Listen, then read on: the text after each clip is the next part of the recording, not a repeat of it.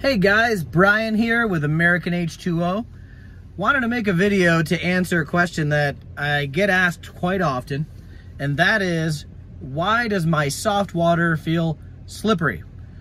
Okay, so I'm going to show you a picture, and if this bothers you, or maybe you just have been curious as to why, well, when any water softener is removing the calcium or limestone, you can see on the picture on your right how it's murky and cloudy, and the one on your left is bubbly. It's got suds.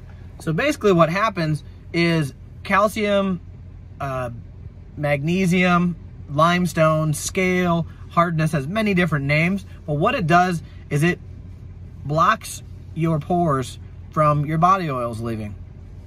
When you have soft water, okay, which is just the lack of calcium, magnesium, that white crusty stuff, iron's different. I'm not going to confuse this video. I'm just going to make it really simple.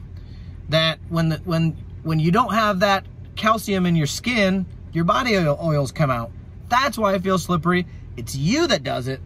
And if you don't like it, then you should not be on well water, or you should not have a water softener, which would be bad for our business and bad for your skin. But if you find that you have not had soft water and now you do, you probably need to use a lot less conditioners or detergents. I hope that helps.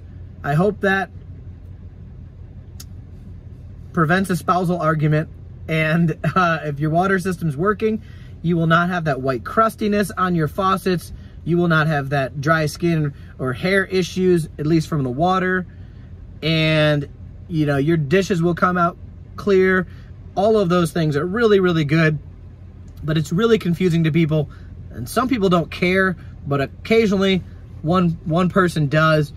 So if you found this video to be helpful, please comment, like, subscribe to the channel, do whatever YouTubers do. We just wanted to make a simple video to tell you why your water is making you feel that way. Okay? Thanks a lot. Have a good one.